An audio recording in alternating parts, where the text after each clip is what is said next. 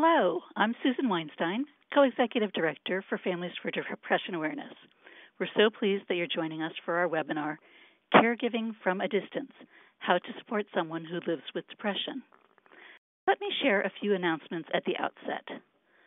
One, we expect that the webinar will run for about an hour and 15 minutes. We will also have the webinar available on demand shortly after we conclude. Number two, you can download the handouts from the link on your screen. There are two different handouts. One is the slides.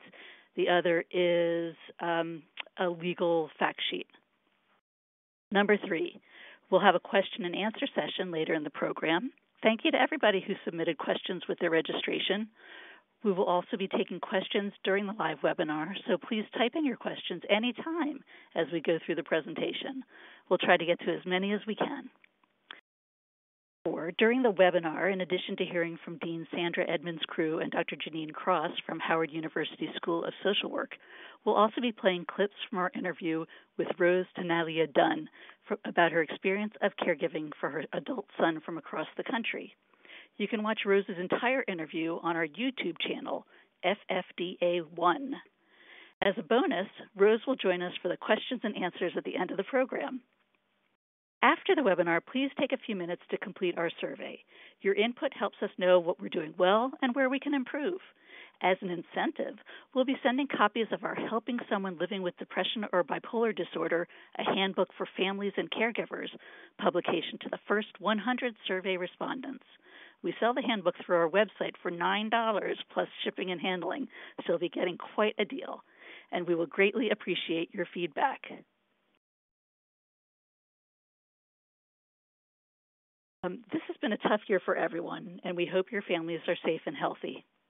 Today, we aim to provide you with information and strategies so that you can reach out and provide effective support to the people you care about who are living with depression. I hope you will consider supporting the work of Families for Depression Awareness with a tax-deductible contribution. The easiest way to do this is to use your credit card on our website at familyaware.org/donate.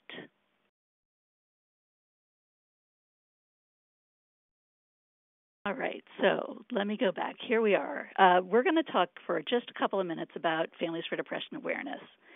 Families for Depression Awareness was founded in 2001 to dispel stigma around mood disorders and provide information for family caregivers so they can provide effective support for their loved ones. Our mission is to help families recognize and cope with depression and bipolar disorder to get people well and prevent suicides. Mood disorders affect everyone in a family, not only those with the diagnosis. In addition to passing along a higher likelihood of having a mood disorder, parents can find it hard to engage with their children, to take care of household chores, to do their work, and sometimes even to get out of bed. Other family members might be wearing themselves out making up for the other's reduced capacity. We believe that each family member should be able to have their needs identified and addressed. Our website at familyaware.org is the hub of our educational resources for caregivers. It has a wealth of information, tools, and actionable advice to help caregivers provide effective support to others while also tending to their own wellness. FFDA was one of the first mental health organizations to share names, images, and stories of real people living with depression or bipolar disorder. Each year, we add to our library of honest and inspiring accounts of families facing the challenges of mood disorders and suicide. We also tap experts from across the country to keep us up to date on developments in mood disorder treatment and caregiver strategies, then share that information with you. Also on our website, we have webinars like this. FFDA has been providing free webinars for caregivers nationwide for a decade, but only recently began building out our library of programs. Our teen mental health series includes teen depression, non-suicidal self-injury, substance use, and anxiety. Our 2 webinars on bipolar disorder take viewers from the basics to more advanced issues for caregivers. And our adult depression webinars cover stress and mental health in the workplace, symptoms of depression, and topics that will help caregivers choose and use health insurance. In addition, we have videos. We've been adding to our library on YouTube with 3 recent family interviews to add to the expert interviews and how-tos and all of those other programs that we have. Very soon, we're excited to be posting our new video series on the stages of change. You'll hear a little bit about the stages of change in this webinar. As I mentioned earlier, we have publications. Our publications about bipolar disorder and depression combine educational content with personal stories so you get expert and firsthand perspectives on living with these mood disorders. We wrote our handbook on helping someone living with depression or bipolar disorder to replace our previous 16-page brochure. It turned out to be 60 pages, and it's jam-packed with information that will help readers to be effective caregivers. And remember, we'll send a handbook for free to each of the first 100 people who answer our survey and provide us with their United States mailing address. The website also offers a free depression and bipolar disorder screening test, a mental health family tree to help identify patterns that may indicate bipolar disorder, a depression wellness analyzer for tracking treatment progress, and our brand new caregiver stress test to measure your level of stress and get resources to help you manage it. When Families for Depression Awareness staff met in the fall of 2019 to discuss what topics we would want to cover in our 2020 programming, we identified a recurring theme of caregivers who are trying to help their loved ones with depression who lived elsewhere. We did some preliminary research and found studies about caregivers experiencing depression, but not caregiving for a person living with depression. We decided to develop a webinar and materials to fill this void.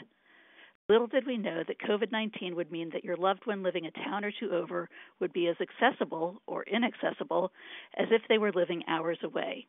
We're glad for the opportunity to be unveiling this new content at a time that will be of use to more people than usual.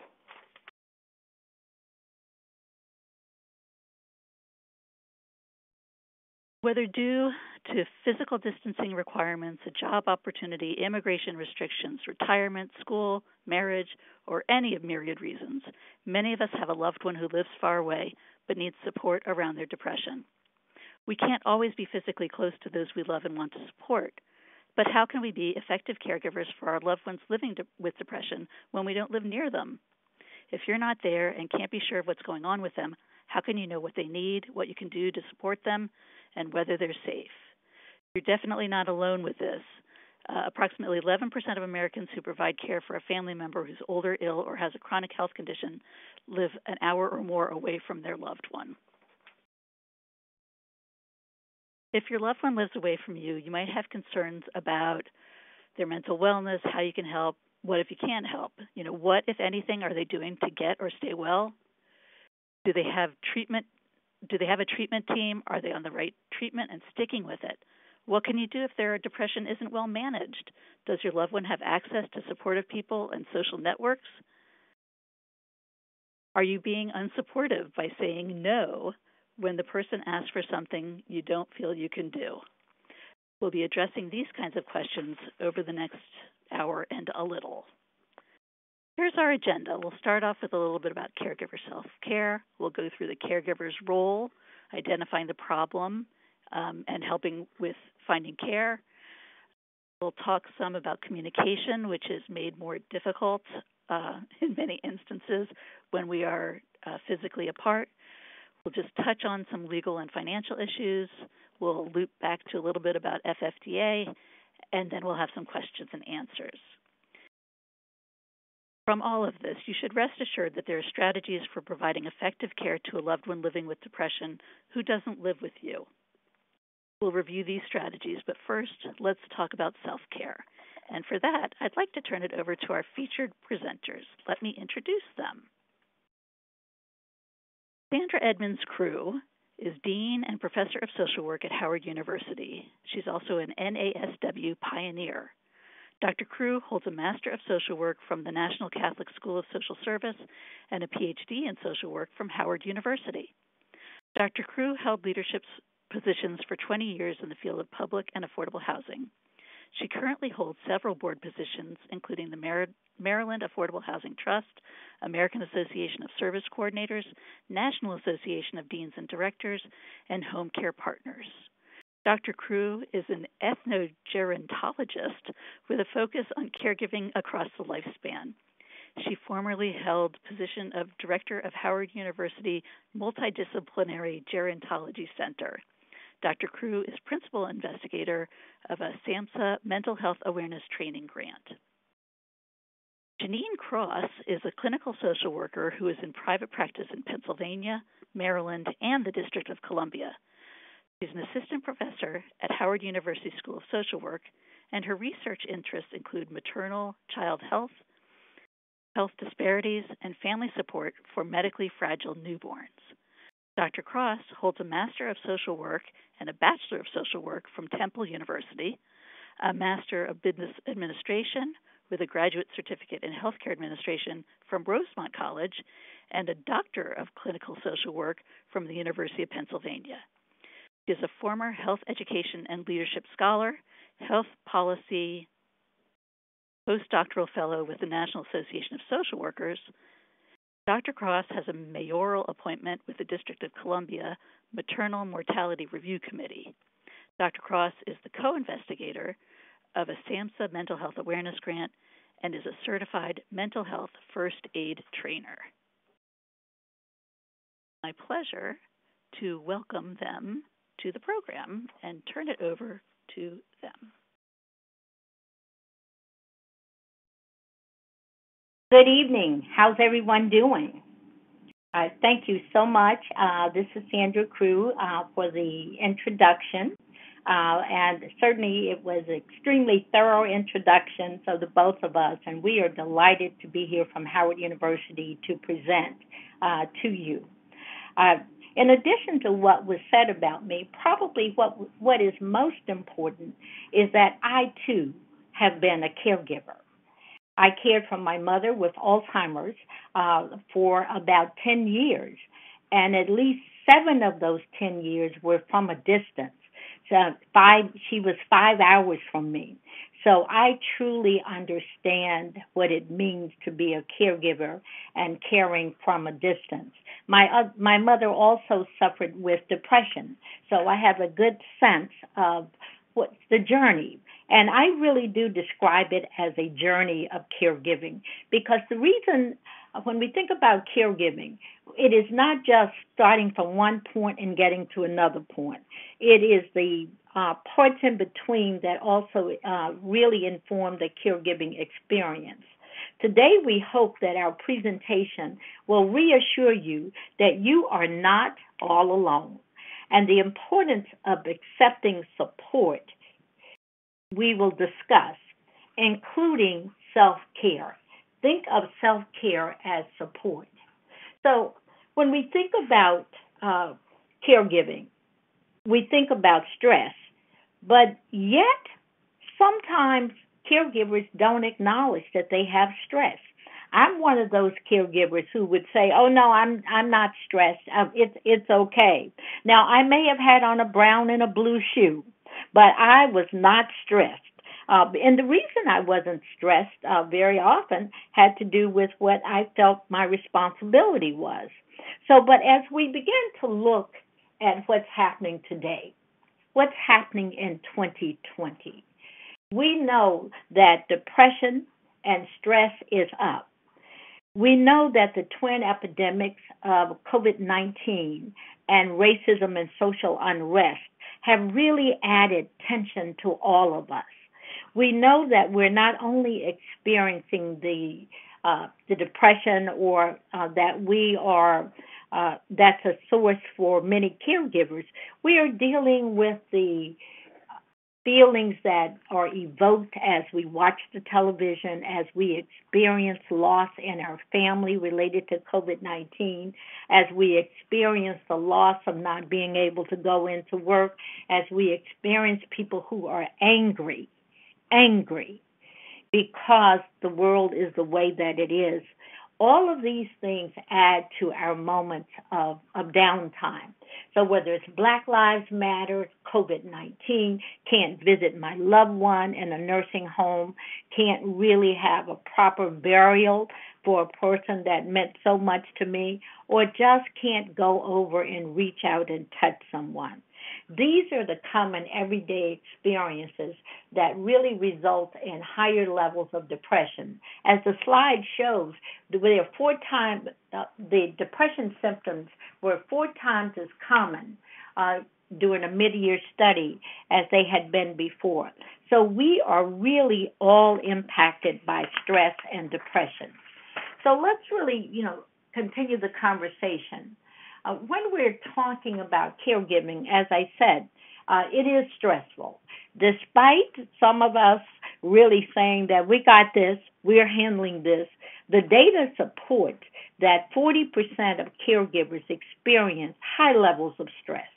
This includes emotional stress. I know that as a caregiver for my mother who had Alzheimer's disease, I really experienced stress. And also she experienced stress from my caregiving. And if you had seen the two of us together, you would have understood that we were engaged in mutual stress. I often denied it, as I said, because I saw caring for my mother as a spiritual responsibility. And actually, who would complain about caring for their mother? That just didn't feel right. So therefore, I had this sort of guilt that I wasn't staying there with her. So I did everything I could to respond to her needs. And you as distance caregivers, I know you get this because neighbors would call and say, where are you? All of those kind of things go on. And you really are trying to live another life as you're trying to also live this life. So caregiving is stressful. So what I really want to kind of focus on is what are some of those factors that really relate to higher stress among caregivers. As you can see on the slide, that there are various reasons that we are experiencing stress, and particularly higher levels of stress. Certainly, Black, indigenous populations and persons of color are known to have higher stress levels. But let me just kind of pause with that for a moment, because there's also research that states our stress levels are not as high. And so there's a contradictory information, but let me share why there's this difference. Sometimes persons of color have experienced so much stress and oppression that the added burden of caregiving doesn't show with them as much. Other times, surveys really are able to pick it up. But also we know that if you were chosen for caregiving versus you chose to be a caregiver, then that may be very different. Choice matters in how one feels about caregiving. So it's critically important that we really think about the role that choice has and the role of caregiving. But again, I didn't make a choice. I have 3 siblings. It seems like the choice was made for me and that I was pitching in and I was doing more, etc. And so sometimes the assumption is that you have made the choice, but the choice is really not all of your own. I know some of you experienced that.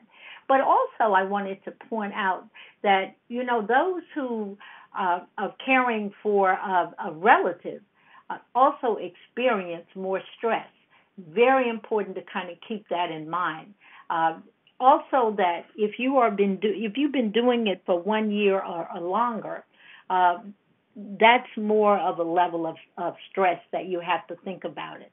So when you're thinking about the factors related to higher stress, all of those things matter. But I do want to acknowledge that without regard to racial or ethnic characteristics, those who have higher stress have poorer health outcomes. So it's important that we pay attention to the levels of stress that we are experiencing and understand what some of those sources of stress are. So as we think about caregiving, it is inevitable that we will begin to think about self-care. Without regard to the reasons that you find yourself in the high stress zone. That's what I call it, the high stress zone. That you will, it is critically important that you not pour from an empty cup. An empty cup really does mean that you have not invested in taking care of yourself. And as you know, as you've heard it many times on a flight, that the most important person to take care of it immediately is self. So therefore, as a caregiver, it's critically important that we not pour from an empty cup, and we begin to think about caregiving as not selfish, but rather self-full. But let me give you some of the warning signs that will really alert you to the fact that your cup is empty. When you have withdrawn from friends, family, and other loved ones, when there's a loss of interest in activities previously enjoyed, feeling blue, irritable, hopeless, and helpless are signs that your cup is really running empty. Changes in appetite, whether that means you're eating more or eating less. And I know a lot of us experienced that during coronavirus and having to be at home and dealing with the stress and the stressors of the time. Changes in one's sleep patterns, whether or not your circadian rhythm is off. Getting sick more often than usual. Feelings of wanting to hurt yourself or persons for whom you are caring for, or sometimes symptoms of caregiver burnout. And again, I remind you that there is help for those who are really feeling this level of distress. And then there's the emotional and physical exhaustion that accompanies caregiving. So I think it's critically important that we are aware of the signs. And websites give you this information of what are some of the warning signs. You don't have to have all of these signs to be experiencing caregiver distress, is what I call it, caregiver distress, when your cup is empty. Now, thinking about caring for your whole self, it's not, sometimes as a caregiver, we are on automatic pilot. I know out there, you know exactly what I mean. You are on automatic pilot. So therefore, you don't pause and think, what am I doing for myself? But when we think about caring for the whole self, it really does include, as we say in social work, we talk about biopsychosocial spiritual, but meaning that we're looking at the emotional, the personal, the physical, professional, the psychological, and the spiritual. All of that comes together because we are all of those. We're not just one of those. We are all of those. Now, for those who say, that's nice, Sandra, really glad you mentioned that. However, I do not have time to invest in all of this self-care. I can't find another hour in my day. I say to you, I've been there, and my advice is that if you fail to find that time, you will harm both yourself and the person that you are caring for and caring about. It is really critically important. So sometimes finding the time is easier than you might think. For example, when I was caring for my mother and I was teaching full-time and a dean full-time, and I had many things to do, but one of the things I could share with my mother as I was caregiving was that I was able to share my lecture with her. And I did this even when I was caregiving from a distance. I was able to say, Mother, this is what we're going to talk about in class today. So she would become a student, and that is really important. Are you finding ways of combining this? Also, we enjoyed gospel music. So we would have time that I would listen to the gospel music on the phone even with her, and then we would worship together in doing that. So there are ways that you can combine aspects of your life so that you can make the time. Colleagues out there, it's critically important that you make that time so that you are caring for your whole self. So now let's move on to thinking about managing our expectations. You know, one of the largest eaters of time is when you have set expectations beyond what you are really able to deliver. So when you think about the stages of change, it really does allow you to understand more your loved one's process for making change, including being ready to get treatment for depression. Convincing a person, particularly if they have other concerns that they have depression, it's not an easy journey. But we really have to think about Prochaska's stages of change, thinking about pre-contemplation, contemplation, preparation, action, maintenance, and also realizing that relapses are possible within that whole area. I strongly encourage you to visit Family Aware, the website that talks about the stages of change, because it makes you focused on knowing that change is not absolutely going in one direction. Sometimes we regress, move forward, regress, move 3 steps forward. So when you're thinking about managing change and managing expectations, we need to really invest in understanding the process. One of the things that I found, particularly as a caregiver, often I would hold myself to time frames that weren't important. They were only important to me. If I had decided that I was going to have a 2-hour visit, then I tried to stay true to that 2-hour visit. So therefore, it became my issue when I was not managing the time properly. It didn't matter to my mother.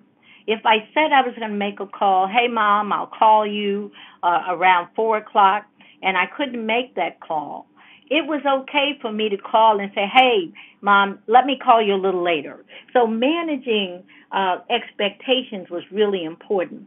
So I had to change from my world to her world. So as caregivers, we have to make the shift to the world of the person that we are caring for and about. That is critically important. So setting boundaries, as I've talked about, it has often been said that your word is your bond. And so part of what really drives us is that we are trying to live up to pre-caregiver expectations, and they may be very different during caregiving experience. So, but it is okay to raise the hand as the young lady is in the picture and saying, no, I can't do that. I cannot bring anything to the Thanksgiving meal. I am bringing self, and I am really will be glad to be there. But very often people give you more to do rather than less to do because of your caregiving role. That's because you're so good at it. Because you're so good at it, they tend to give you more. So you really need to make sure that family members know that you are not the superhero. Your cape is torn and a little ragged sometimes. So it's okay to acknowledge that I would love to do it, but not this time. So you have to find the polite way of saying no.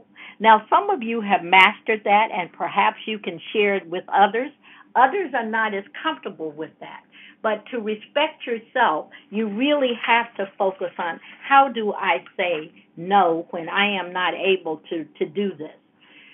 Reframing negative thoughts is so very important to this process. And I say that because, very often we will say, I'm exhausted. How about reframing it to say, I think I need a 20-minute break, or I need a 15-minute coffee break, or I need a 2-hour break. I'm putting the sign up, office closed for caregiving. So being self-aware is critically important to the caregiver experience.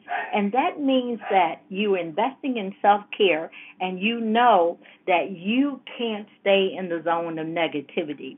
So if you're feeling a bit down, embrace yourself and find others to help.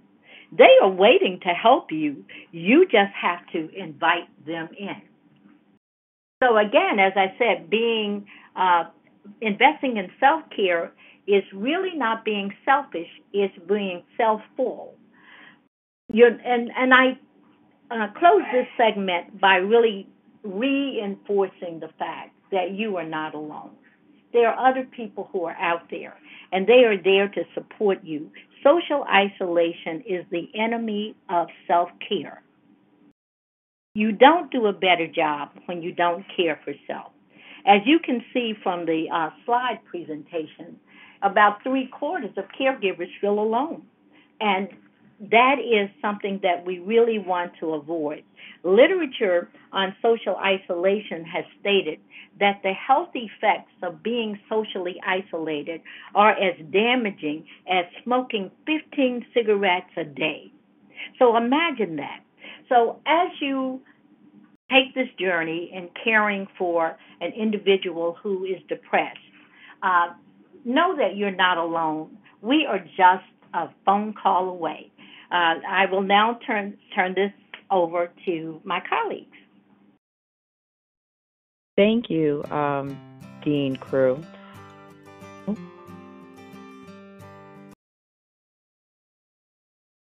Hi, Dr. Cross. This is Susan. I think we just both hit the button at the same time. I'm going to go ahead and introduce this video clip from Rose.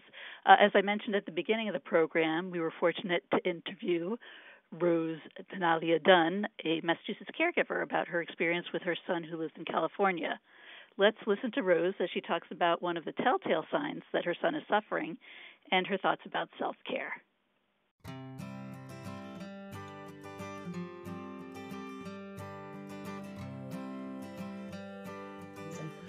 He was someone that said to me for years, I'm very emotional, as you can probably see, because this.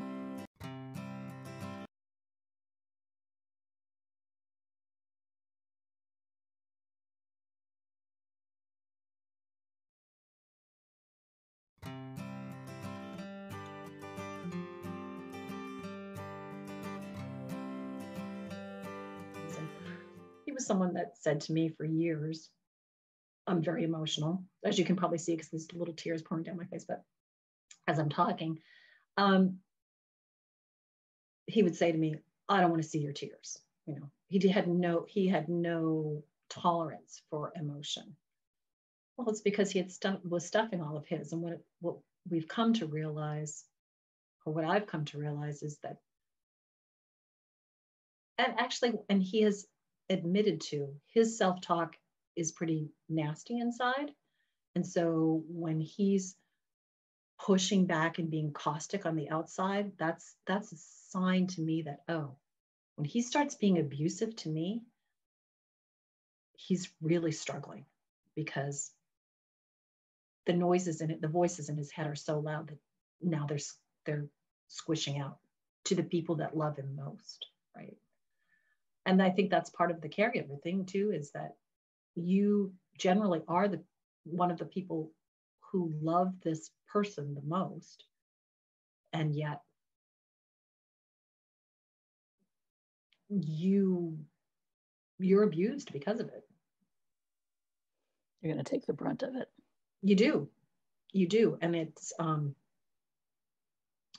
so one of the things I've learned through this process is how important self-care is.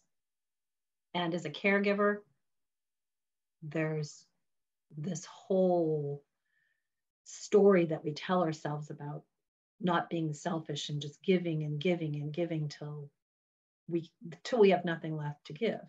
And that kind of goes back to the old airplane. You got to put on your oxygen mask first before you can help somebody else. But it's really, really true when you're caring for somebody who is depressed, because they can suck you in like nobody's business.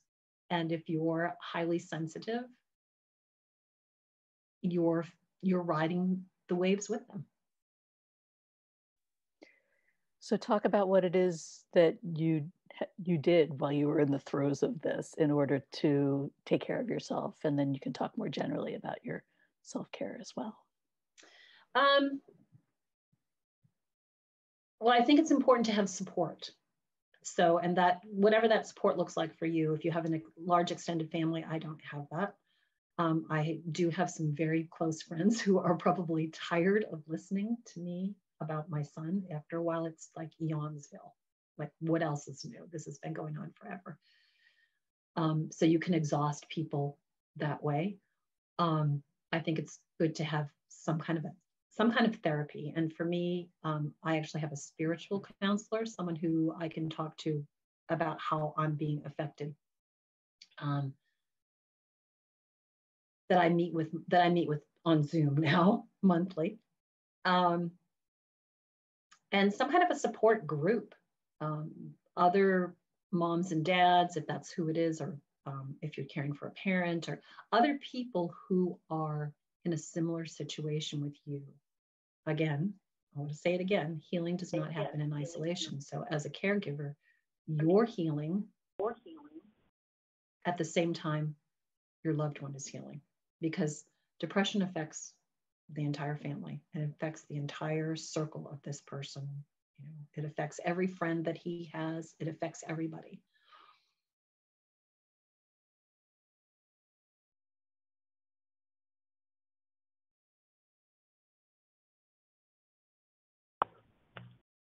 Hello, everyone. This is Dr. JaNeen Cross, and I'll be covering caregivers' roles.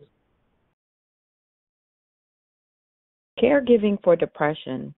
Caregivers can help people with depression, and there's a lot of things that you can do.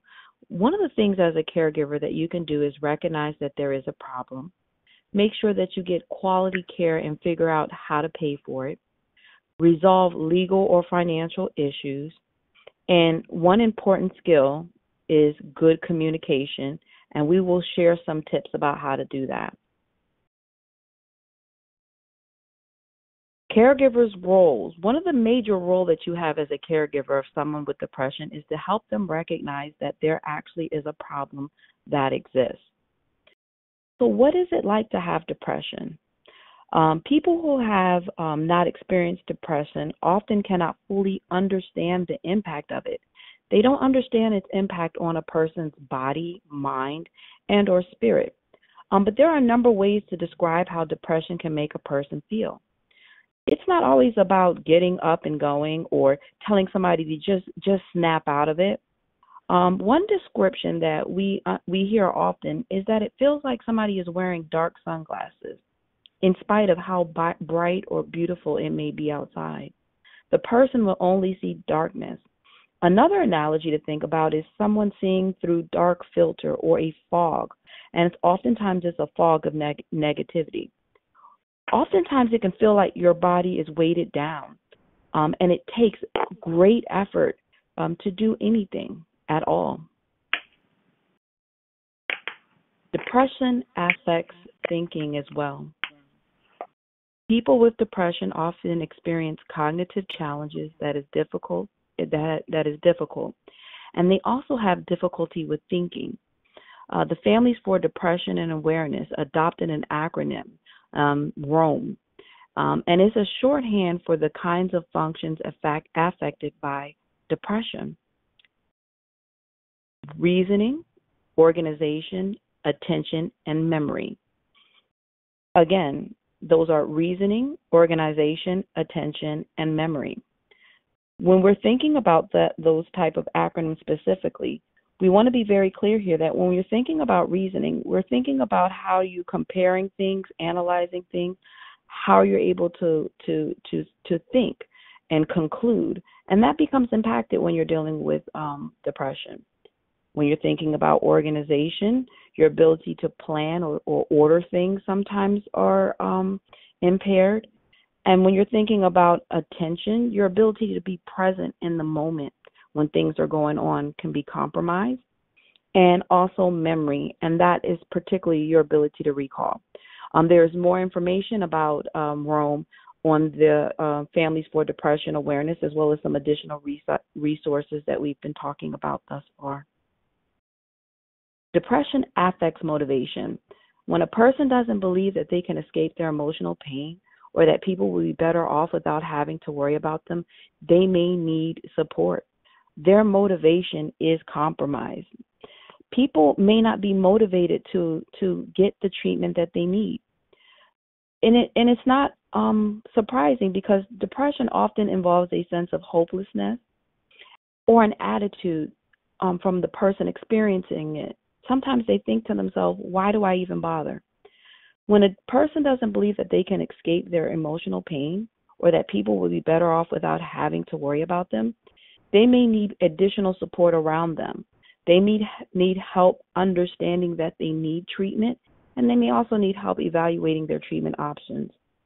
Sometimes figuring out positive, whether the emotions that they're feeling are positive and or negative, the effects that those emotions are having on themselves and loved ones, and sometimes even sticking through the treatment plan and having support. Sometimes your role as a caregiver is helping them meet their own treatment plan and their own treatment needs. And so understand that depression is going to affect that person's motivation. So you may need to help them with finding a provider. You may have to help them, if you're invited to their appointments, help them share medical and family history because, again, they're seeing through that fog. Sometimes they're seeing through that lens. Sometimes you need to help them with getting a diagnosis and getting an accurate diagnosis.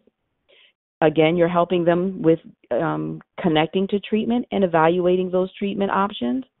Again, helping them see how their behaviors and thoughts are sometimes positive and negative or negative. Again, helping them understand how they're experiencing the treatment, and again, helping them stick through their treatment plan. So now we're going to talk a little bit about some of the symptoms of depression. Depression causes significant impairment or loss of function for at least 2 weeks.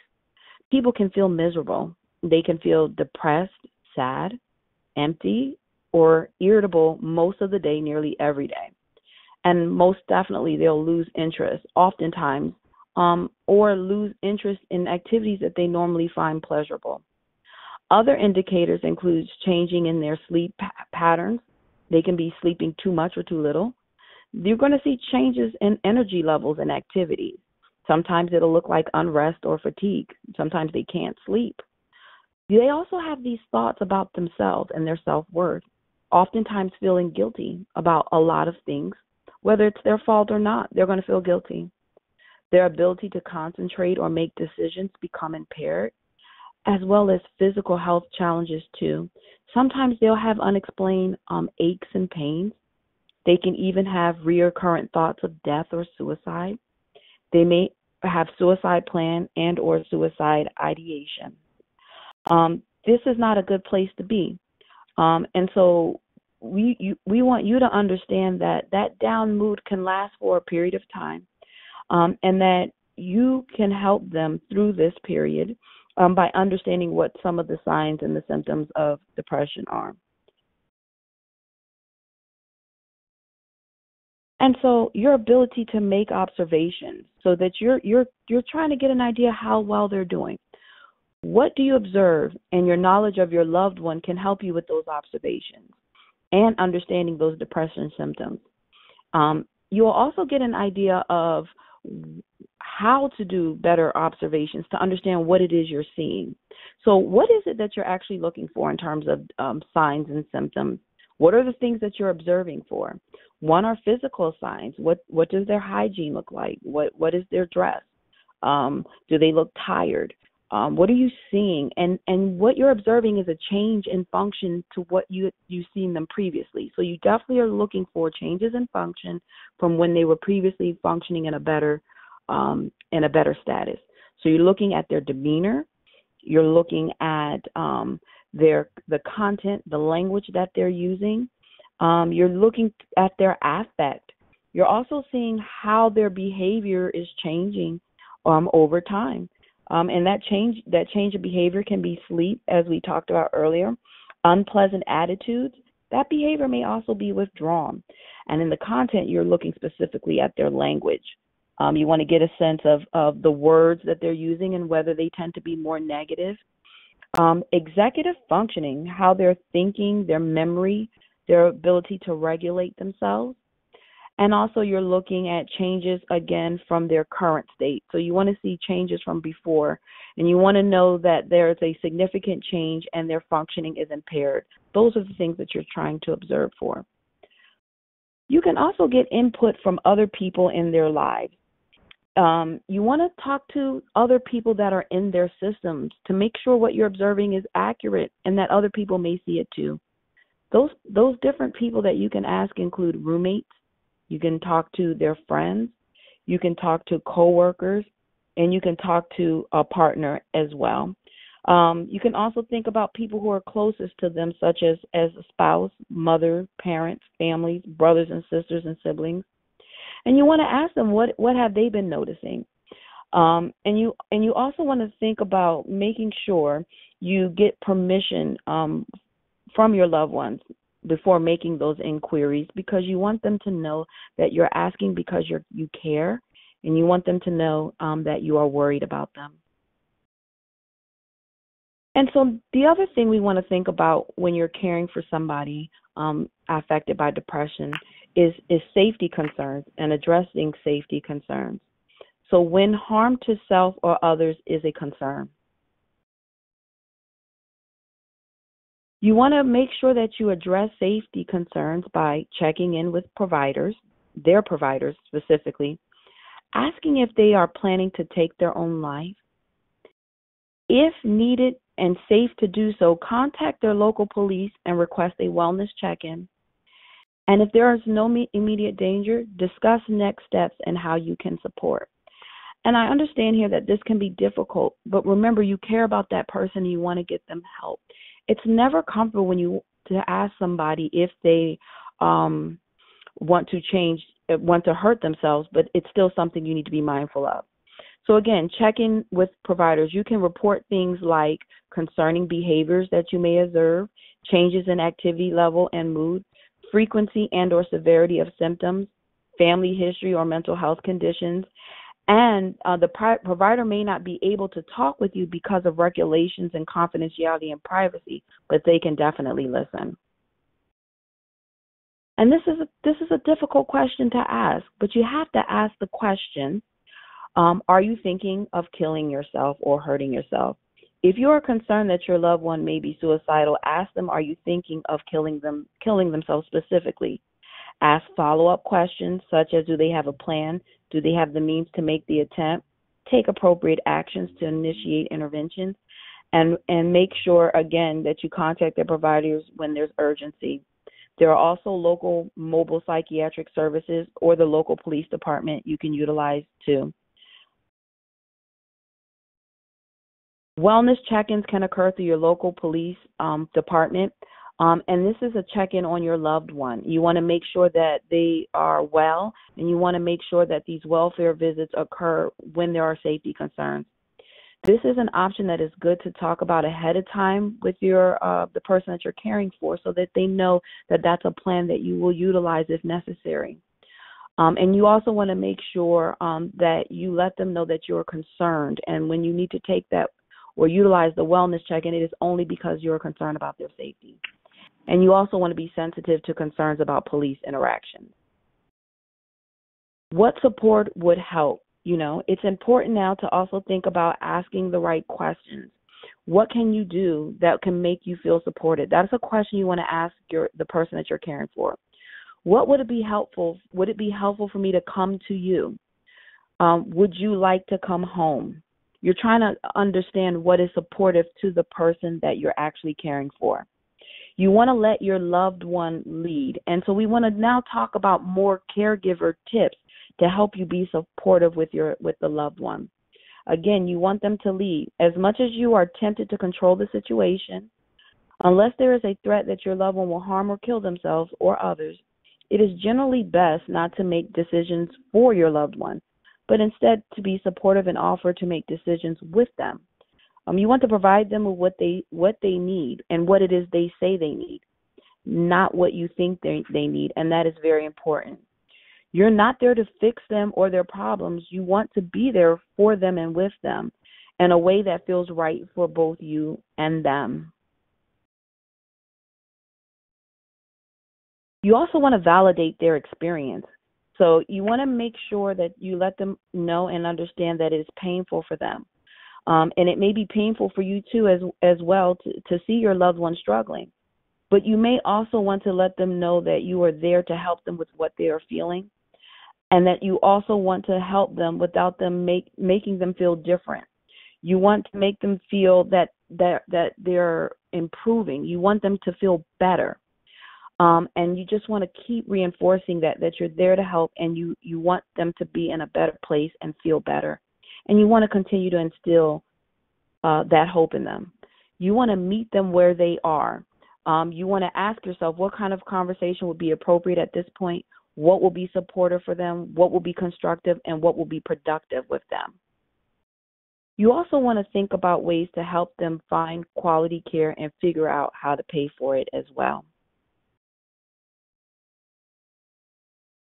There are ways that you can help them. You want to think about looking into local support and treatment teams.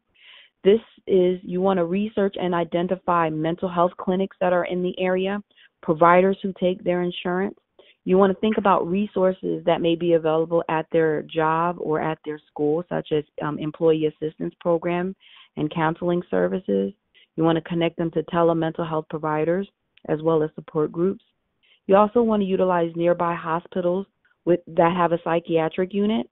You also want to think about crisis intervention units and or mobile crisis teams also if they are available in your community. You also want to think about possible spiritual communities to connect that person with. And you also want to think about outlets for socialization and engagement.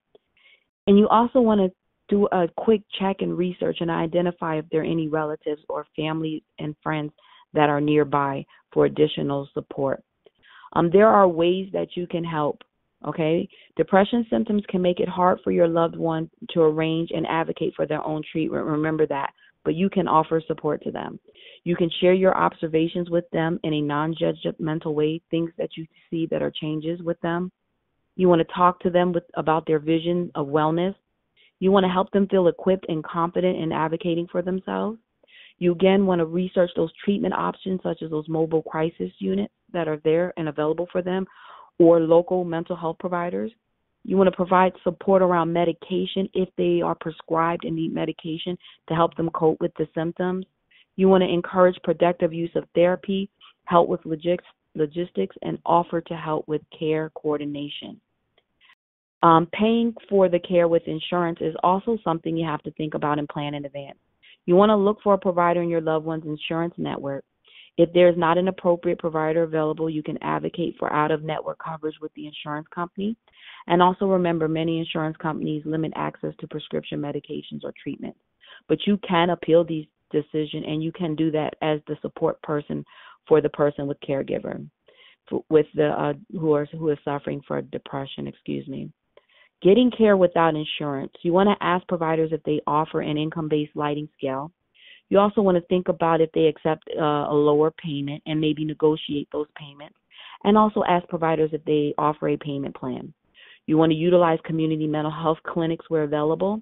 And you also want to think about universities that may offer low-cost services, particularly by graduate students to help them gain experience.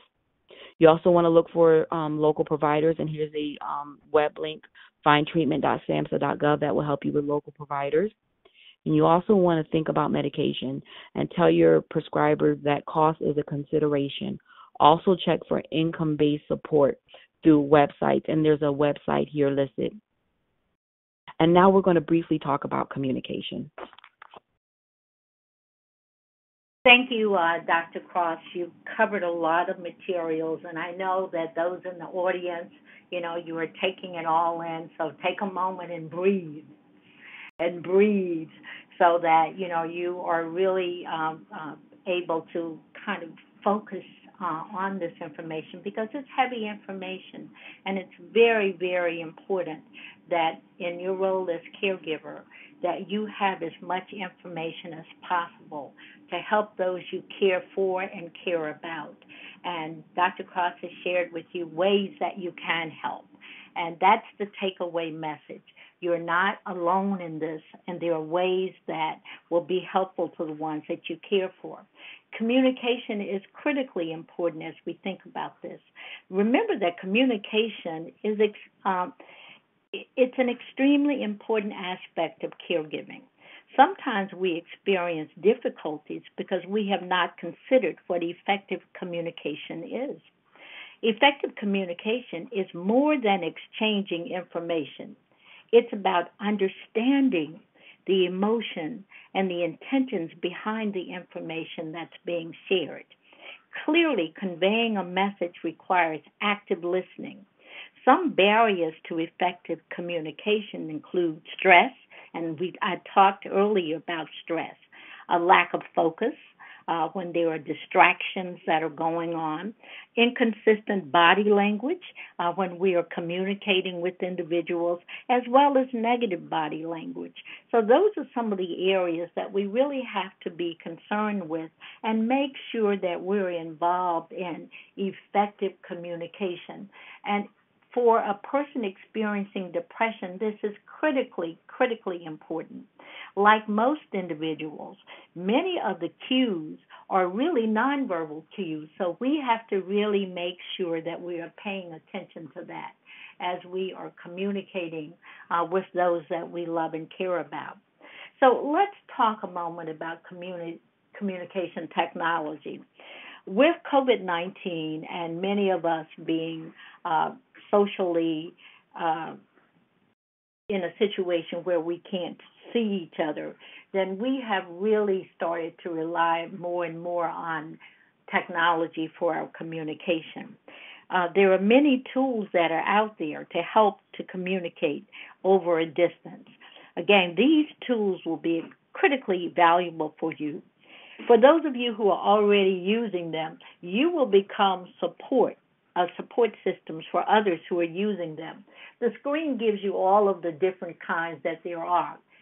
We know the smartphone technology, internet service, comfort, but we have to get a comfort with these programs. But guess what? Just in case it is not your comfort zone, you can lean into a growth zone by engaging with others who are really competent in this area. Remember, I said earlier, they're out there and they want to help you. This is a time to reach out for help so that you can really use the technology if it's available to you. It helps you to address different time zones and different work school schedules. But all of the technologies there can be powerful for you. When I look at the screen, I now know that I use at least 70% of them. You may have only mastered Zoom, but if Zoom works for you, that is the one that you use. So I remember that when I was caregiving for my mother at a distance and my sister was in Boston, we were able to use FaceTime. And the value of FaceTime is that she could chat with Mom and see things that I didn't see. Sometimes others can see things you can't see. So you can bring others into the caregiving experience and to the conversation. So it's important that you find ways for the technology to be helpful to you. Now, even though we're talking about technology, I don't want you to forget the power of pen and paper. The thing about pen and paper often is that a card, a person can continue to read it. It can uplift them over and over again. They can set it up so others can see that someone is thinking about them. So certainly think about all the ways that you can use to really communicate. And I don't want to omit talking about an access to private space to talk. Sometimes when we're communicating using technology, it is very important that we know who's in the space. So confidentiality is critically important for those who have depression because sometimes, as Dr. Cross has said, paranoia may accompany it. So it's important that we protect the confidentiality of the person that we're serving. But see communication as your friend and a way to invite others into the caregiving role with you. So as we think about communication techniques, let me start with my golden rule. My golden rule is before I care how much you know, I must know how much you care. Communication techniques must start with trust and people realizing that everything you're doing is out of a sense of caring and love. So when we're thinking about active listening, we really do want to recognize that when we're actively listening, we're paying full attention to what the person is saying to us. Guess what, colleagues out there? Science has shown that if you favor your right ear, you may pick up on some more of the emotions that are there. As strange as it sounds, the left side of the brain contains the primary processing centers for both speech, comprehension, and emotions. So since the left side of the brain is connected to the right side of the body, favoring your right ear can help you better detect the emotional nuances of what someone is saying. So maybe switch that phone to your right ear when you're talking with someone. So it's really important that we sort of pick up tools like this and show interest in what the person is saying. Yes, you may have heard it before. I would say to my mother, who had cognitive concerns, she would say, Sandra, I may have already said this to you. And I would say, you know what, Mother, I probably need to hear it again. So tell me again, being encouraging for the person. So as we begin to think about all of these, we really want to make sure that we're never judgmental. Because for you to give me information, to share information, I have to believe that you care about me. Remember my golden rules. So, and also be reminded that it is so important not to sweep difficult issues under the rug. They will resurface. So focus on them early. This may require practice, by the way. You know, it's not easy to ask a question about whether you are contemplating suicide. You may have to practice that question with someone. So it is important that you really invest in solid communication techniques because it will generate trust and for those that you're caring for and caring about. So this is one of the most important things I will say to you this evening. Help is always not help if it doesn't help. Now, I know that's a complicated and a convoluted sentence, but help, you may perceive it as help, but if it's not helping, it's not help. You may not be the best person to deliver some of the messages or provide some of the services that are important for the person to do better. This relates also back to self-care, because if you're not the correct messenger, and then you become very frustrated because the message isn't received, no one is served well by this exchange. So it is possible, I recall in my caregiving experience, I would say something to Mother, and I would say it, and I would say it, and she would reject what I was saying, and she would really become hostile sometimes. But my brother could walk in the door, and he could say the same thing, and she would look at me and say, well, Sandra, why didn't you say that to me? Well, rather than to be concerned that she accepted it from my brother, I rejoiced in the fact that she was accepting the message. So sometimes it feels a little uncomfortable when you are being accused of something and others come in and the same message is delivered.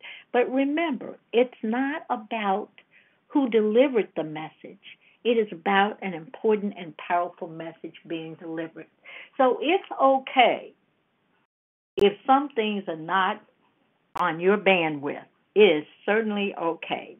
I recall trying to help my mother and to wash her hair, and that certainly wasn't a distance experience, but I realized that not only was the hair going to be tangled, we were going to be tangled by the end of that experience.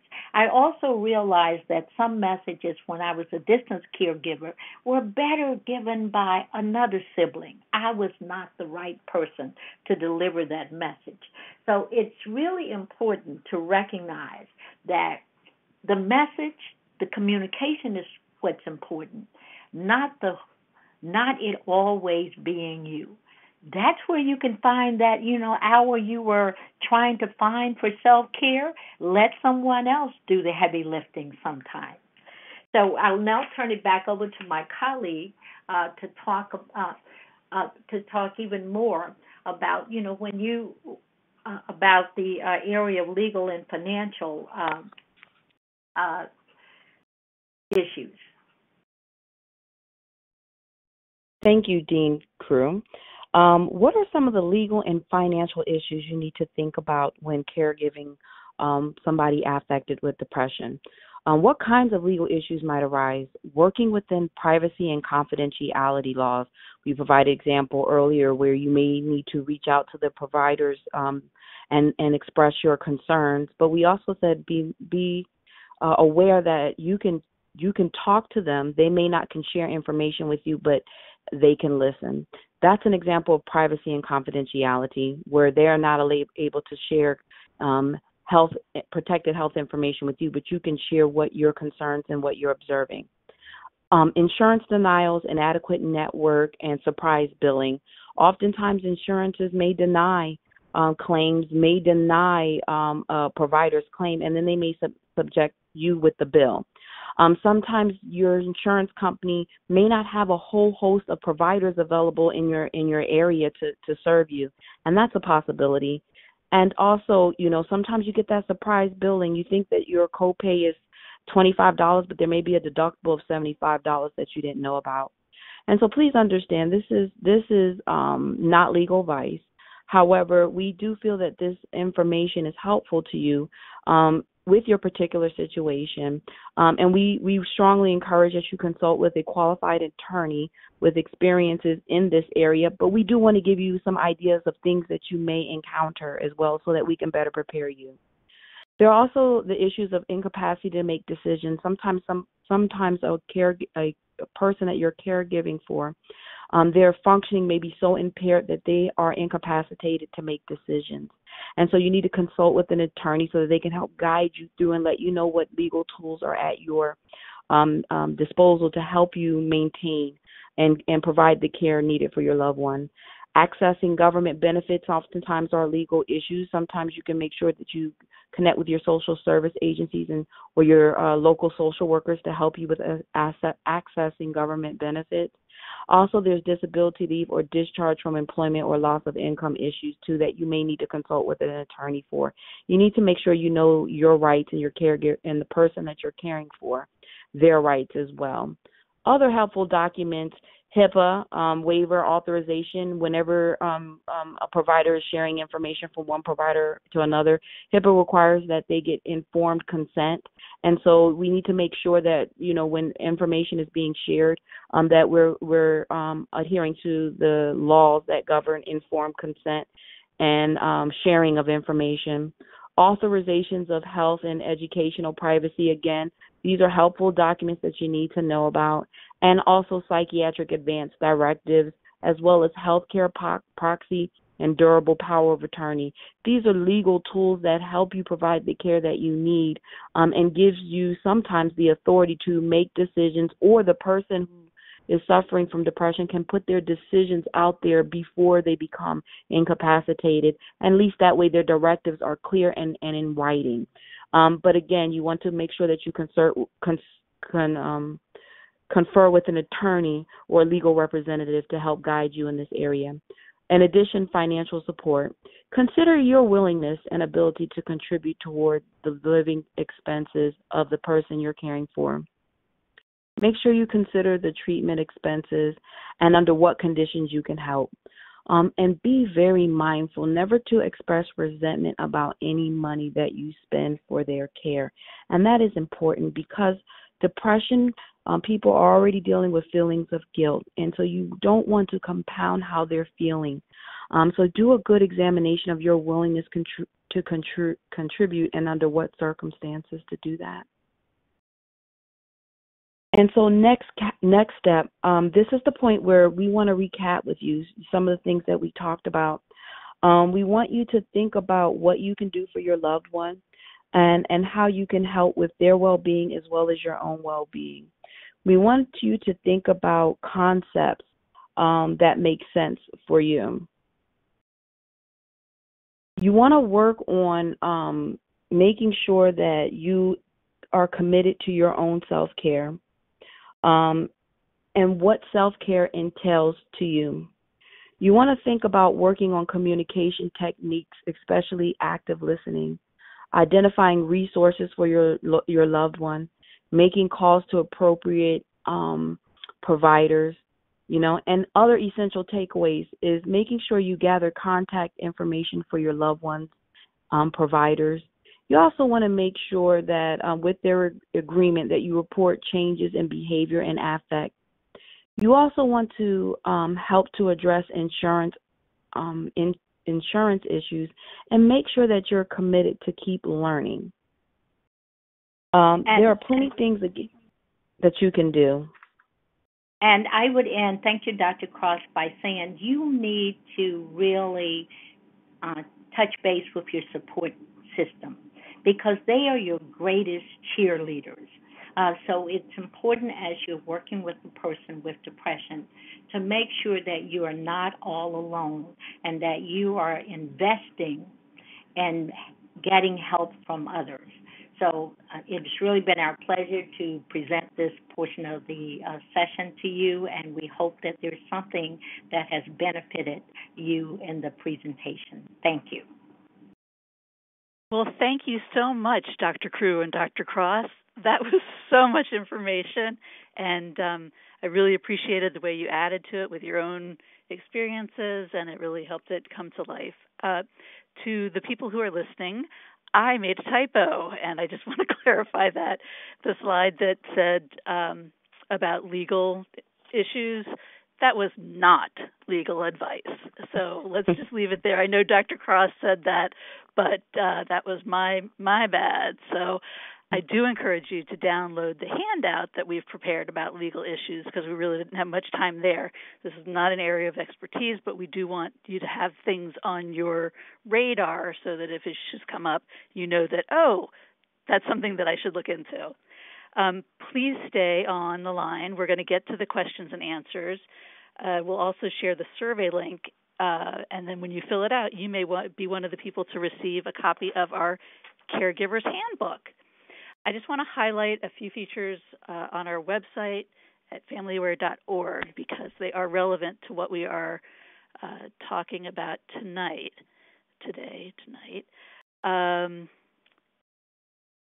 Definitely need to practice self-care. So take the stress test, and you should also know about our depression and bipolar test so that you can keep tabs on your own well-being.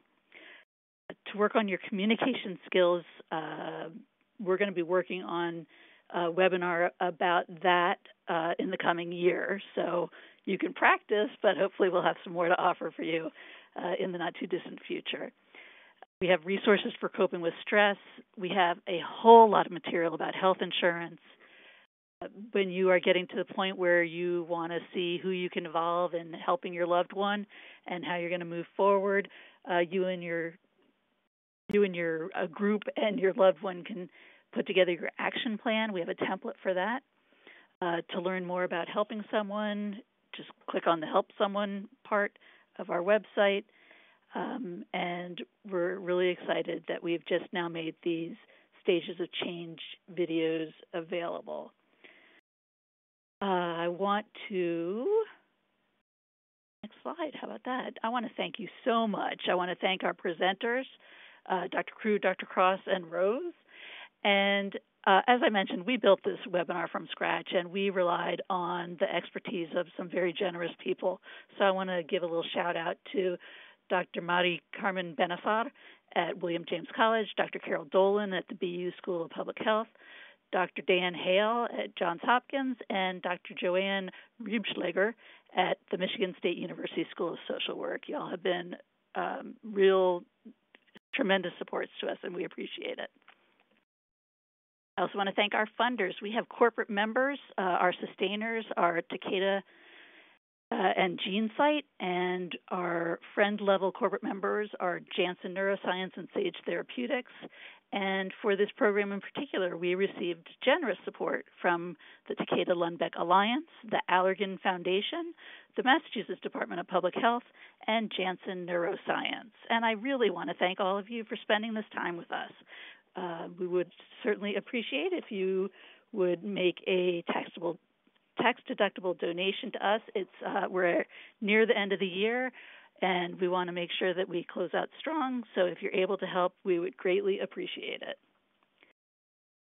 Before we get to the Q&A, I just want to play one more clip. Let's hear from Rose about what she hopes others are going to get from hearing her story. And you still have time to type in your questions. So let's go ahead.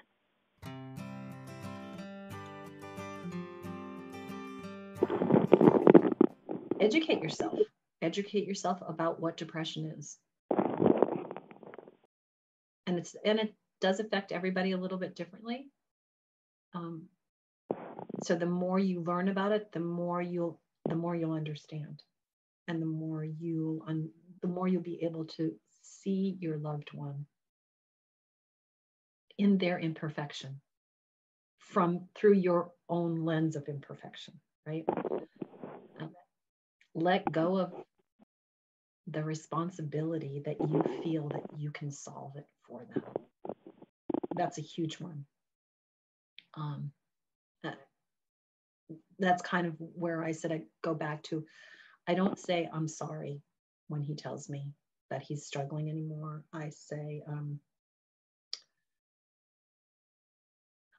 change it to like, oh, that's a bummer. Are you using your tools? What have you done for yourself today? How can you make that different? That's holding him capable. And it's taking the onus off of me, because it's not, ultimately, I can't solve it for him. I can support him, but he has to do the heavy lifting himself. And I think if we do too much, which again, codependency queen, there's a learned helplessness. Mom's going to solve it for me. Dad's going to pay the bills. My brother's going to send me food. I mean, it's this learned helplessness. So you can sit back and just wallow in it. The only way to I don't know if you ever solved depression. The only way to get through depression is to go through it. You can't avoid it. And as a caregiver, by taking full responsibility away from that person, you're not doing them any favors. You're really not. And then I think realize that healing is not a straight line. I mean, we think like, okay, here's the problem, here's the solution. I'm going to go from A to B. Well, in my life, it goes do. I mean, it doesn't go in a straight line. So it's some days it feels like there's 2 steps forward, and then the next day there's 2 steps back. Don't discount. Just keep taking those steps forward. It's a marathon, not a sprint. Got to keep a little energy for yourself. Keep a lot of energy for yourself so that you can support them for as long as possible, and just hold that space for them.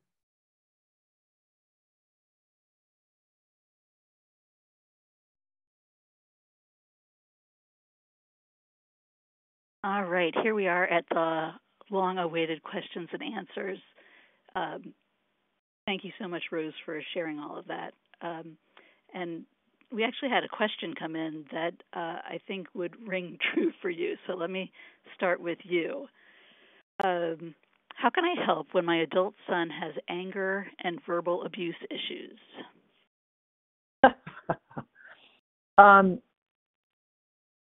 I guess my first question would be, is anger and abuse issues at you as the caregiver? That's my belief. Okay, and that's kind of what I was trying to address in the beginning. In my first little clip there was that and this is pretty much a direct quote from my son. When I finally had the courage to tell him that his treatment of me, it doesn't look like what love is to me, that doesn't look like love to me, he was kind of taken aback. And he said, please just know it's not personal. How I treat you, the noise in my head, the voice in my head says is so much worse than anything I could ever say to you. And that helped me somewhat. No one deserves to be abused, and especially as a caregiver, you do not deserve abuse. It is your responsibility to tell him that you will not tolerate it. So not saying it's easy. Right. No, it's definitely not easy. And I'd like to add to that. My mother was also abusive, and I would always recognize that it was the disease and not the person. And I would say that to her, Mom, I know that this is Alzheimer's talking now and not you, but it still hurts. But I know if it were my mom that was talking, then you would not be saying those things. So it's still the confrontation about it, but it's confrontation with love. Agreed. I think we want to be generous and fair, but at the same time, we don't want to be a doormat. Absolutely, I agree. We have to call it when it doesn't feel good. And that takes a certain amount of courage to do that. I mean, it took me a number of years. So give yourself grace, but take a step forward. Even if you just say, "Ouch, that hurt." All right. Thank you, Dr. Cross. I was wondering, someone had put in a question that they know to ask the questions about, are you going to kill yourself or hurt yourself? And they say no, but then they go ahead and attempt suicide anyway. Are there any kinds of signs you can look for when, they seem okay, but then they're not? Yes. One of the things that I noticed that when you're trying to observe people and understand, sometimes they don't speak as directly about suicide ideation and plan as we would like. And sometimes they use what I call coded language. And one thing you need to think about is sometimes we ask direct questions like, are you going to hurt yourself? Do you have suicide thoughts? They may respond no, but they may say things like, sometimes I feel like going to sleep and not waking up. Sometimes I wonder what it would be like if I wasn't here. Would anybody ever even notice that I'm not here? Sometimes that's coded language, and that also can count as a sign of suicide ideation. Other things that we think about, if people start giving things away that is valuable to them, those are signs. Cryptic words and things like that, writing letters. Some people are artistic, and so they start drawing things that are very dark and themes of death, and you may see that. And so those are also signs when people do not specifically say, I'm going to hurt myself. Great. Thank you. That's very helpful. Dr. Crewe, someone had commented that the kinds of observations we were talking about, whether someone's eating or sleeping or losing weight or, any of those signs, they said these observations may be impossible if you're living far from your loved one. I think that we would challenge that some. Do you have any thoughts on that? Well, the observations are still possible because particularly we talked about the use of technology, but we also think about the support systems. And support systems also began to kind of tell us these things. I was really also talking about the signs of the caregiver having a burnout. So it's sort of paying attention to what's happening to yourself as well as paying attention to what's happening to the person you care for and about. But if the question is about the person that you're caring for and about, you have to always have people on the ground, I would say, who can also help you to observe some of these changes in behavior. I agree with with Dean Crewe. If you don't mind, I would like to add to that as well. The other thing is you can ask. You can ask, how are you doing? And we talked about that in the PowerPoint when we talk about observable signs. So sometimes you may see those other signs that they're tired. You may see other signs that may help you probe and ask more questions. And so sometimes what you can't visibly see, now that you're more equipped with education about the symptoms, you can ask, are you having problems sleeping, or are you sleeping too much? How well are you eating? Do you have an appetite, or are you comfort eating? So I guess what I'm saying is there are some visible signs that you may be able to see that there's a change in functioning. And then what you can do is you can ask those additional probing questions to see if they're experiencing or having other symptoms that you may not can visibly see as well. In terms of signs of depression, can you talk a little bit about how those might manifest differently in different populations? I know you could talk for hours, but can you give us a 2 minutes? Now, when you say different populations, you're talking about racial, ethnic populations? Yeah, I mean, let's say, for example, Black people. I want to, yes, and I want to preface it with stigma. You know, there is stigma related to mental health, and that stigma impacts everybody, regardless of racial background. But sometimes, depending on your racial background, determines how you deal with that stigma. Oftentimes, I think people of color are always encouraged and pride themselves on being strong, resilient people, okay? And one of the things, actually Dean Crewe will attest to this, is she pushes back on that. She says maybe if we start working with the systems that we work with, meaning access to care, support, we don't have to be as resilient. It's a problem when you're being too resilient because the issue isn't you. Sometimes you get tired and burned out of always being strong, always carrying the load for everybody, and that's that caregiving burden. You want to care for everybody in your family, and you want to be strong, you want to be resilient, right? And so it may show that way. And I think Dean Crewe talked about that earlier when she said, I'm spiritually I'm supposed to do this. I can't feel this way. I have to push forward. But what we need to do is give people permission to say it's okay to not have to be strong all the time. You can lean on your resources, lean on your families, lean on, talk to a therapist. And so we have high expectation. But I think the the thing that's really it is stigma, and that's experienced by all races and cultures. But how they deal with stigma, and I think again we talked about that in the PowerPoint when we said just shake it off. Get it together. But we wouldn't say that if it was any other medical condition. So why are we treating mental health any different than a medical condition, which it's a healthcare issue? And I think, Dr. Cross, what we will often hear within the African American community, if someone says that they're having struggles and they're having problems, we will share with them a worse time in history. You think this is something you should have lived when I lived, when we couldn't, we had separate restrooms and all of those kind of things. And those were, historical trauma kind of enters into the conversation.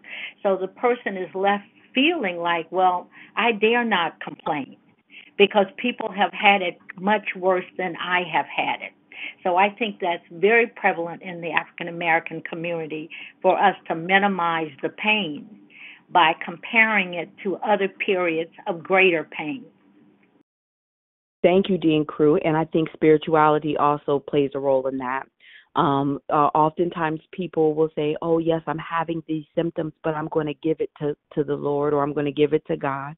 And as a support person, we say, yes, continue to give it to God, continue to pray, but let me help you. Do you need resources? Do you need information? Do you need to talk to a therapist as well? So we encourage them to engage in their spiritual support, but we also encourage them to utilize the other supports that may help them as well. All right, I'm going to give us our last question, but there are others, and I think we will try and put out a blog post or something that answers some of these. But someone wrote that they help caregive for their friend, and their friend has problems with making financial decisions. But what are some indicators that he should suggest or she should suggest invoking the power of attorney so that she gets support in making these decisions? Like what would be a clue that she is not presently able to make those kinds of decisions? I will. Okay, go ahead. Yes, I'm sorry. Go ahead, Dr. Cross. Oh, I just was going to add that, first of all, that is a good question, and that can be tricky. One thing we need to be very clear is that they have to be deemed incapacitated or unable to function, and usually that would be the need to call in a professional to do the proper evaluation to deem that person as not being functional. And so my guess is if you feel like you're there, it may be best to get a professional in to evaluate that person, because it would most likely have to be documented in order to invoke it. And Dean Crewe, I'm sorry, you wanted to add to that, I'm sure. Well, I think it also starts with, we talked about having those difficult conversations, and sometimes you will see or bouncing checks, to the extent people still use those, overspending their accounts, and confronting the person with saying, I noticed that you don't have the money that you usually have. Do you need help? It always starts with asking if the person wants help. And so it is possible that a person may acknowledge it and say, what I said with my mother is I say, I know it's a struggle keeping up with all these bills. That's another sign that you will be getting notices that things haven't been paid. Another something that particularly with older persons you have to be concerned about, with people coming and borrowing money. And so really kind of bringing these things to the person's attention, I think you have to start there, even though it may make the person angry. But it's better to make them angry and really begin to have some focus on the problem, because it can really result in financial destruction. And I would just add, there are also community resources and supports out there. Sometimes it's an ombudsman. Sometimes it's an advocate, a patient advocate, and their role is to, one, make sure that if there's any legal support that a person needs, that they help with that, and they play the role as the neutral party. So they help get those mechanism in place if an evaluation needs to be done, and so you don't have to do it alone, as we said in the PowerPoint presentation. Use those community supports, those advocates, those ombudsmen. That's some of their role to help with deeming if somebody is incapacitated and making sure their rights are upheld. Thank you, Dr. Cross. Another thing I would suggest is that start asking the question even before it becomes a problem, meaning that if you ever needed help with financial matters, who would you call upon to get that help? Start getting some clues from the person as to who they would trust in terms of doing that. So that can give you some valuable information for future times. Maybe not for the person at this moment, but for other people in the audience. It's a good time to start getting that information. Well, those are incredibly helpful points, and I just want to extend my very grateful appreciation to you, Dean Crewe, Dr. Cross, and Rose, for sharing your great experience and knowledge with us. We are grateful. I want to ask people to please go and fill out the evaluation. We have a link for you. Take the caregiver stress test at familyaware.org/stress-test, And you'll find some resources that can be helpful. Commit to practice self-care because you're worth it. Keep learning. Visit familyaware.org. Subscribe to our newsletter. Keep in touch. Stay hopeful.